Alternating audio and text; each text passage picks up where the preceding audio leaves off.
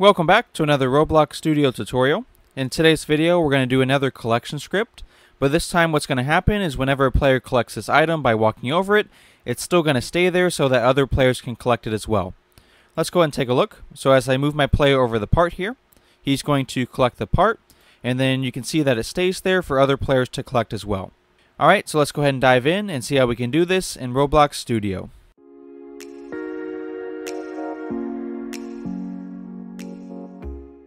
Alright, so all we have to do for this project is just insert a part into the game, which you can do by clicking on the blue cube. After that, you can resize it, change the color, and do whatever else you want to it. Then over in the Explorer menu, the first thing we want to do is click on the part, and then if it has a weld inside of it, go ahead and delete that.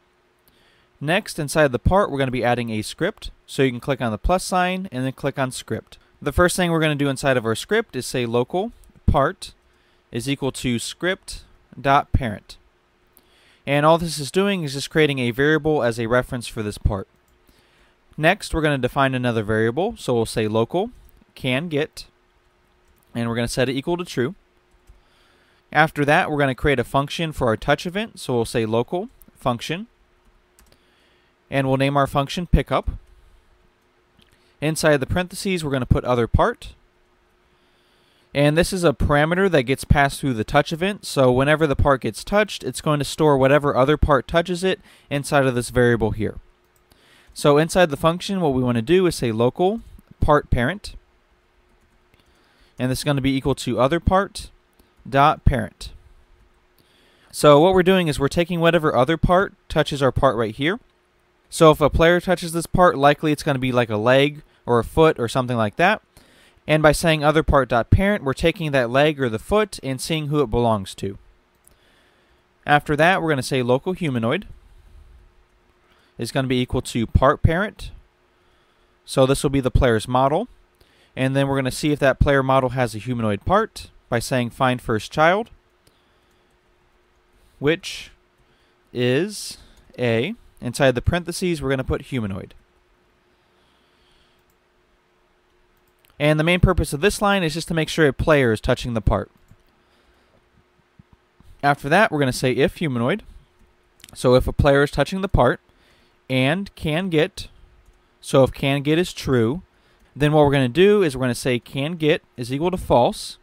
So this is how we prevent that touch event from triggering over and over again. What we're going to do next is we're going to say local new tool, and this is going to be equal to instance.new. And inside the parentheses, we're going to be creating a tool. Next, we're going to say local handle is going to be equal to part clone. So this creates a copy of the part. Next, what we're going to do is say handle dot name, and this is going to be equal to handle with a capital H. Then we're going to say handle dot parent, and we're going to set this equal to new tool. So basically, we're putting that handle part inside of the tool. Next, we're going to say handle.script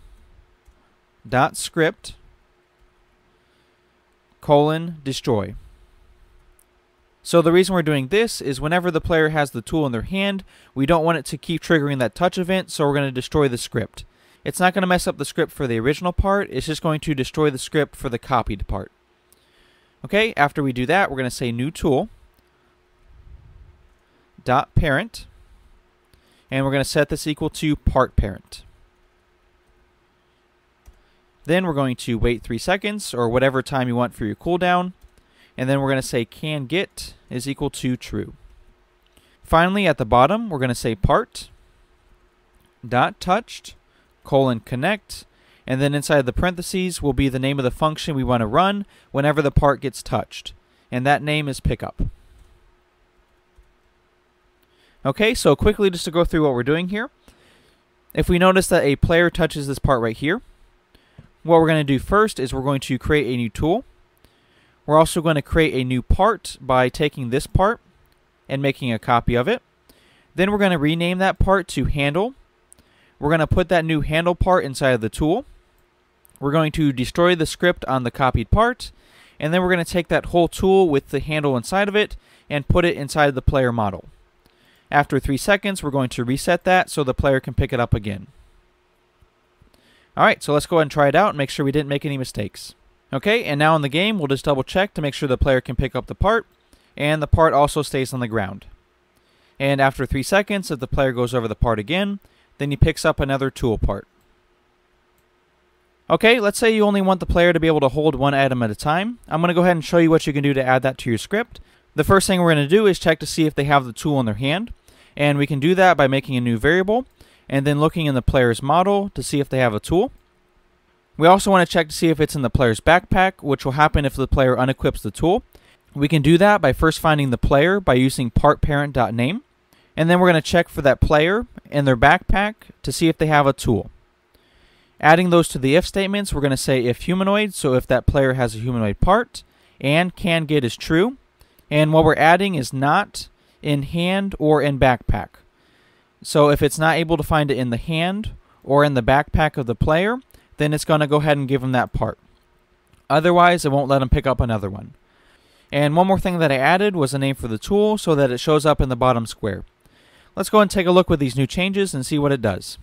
Okay, so my player can still pick up the part, but now if I try to go back over it, it doesn't let me because it has the tool in the hand. And if I unequip the tool and I try to go back over it, it still won't let me because now it's in the player's backpack. So if you look under the Explore menu and under the player's backpack, you can see they have the tool there. If I equip the tool, then it shows up under the workspace for the player model, and it shows up right here. And it won't let me collect another one because I either have it here or in the player's backpack. Alright, so this is going to be the end of this tutorial. I hope you enjoyed, and stay tuned for the next one.